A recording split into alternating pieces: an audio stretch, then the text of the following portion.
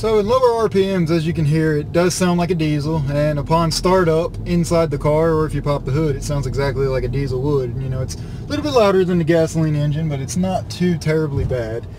And my favorite thing about this car is when the turbo spools up. Like right now, below 1800 RPMs, there's nothing, but then when you get on it, there it is. God.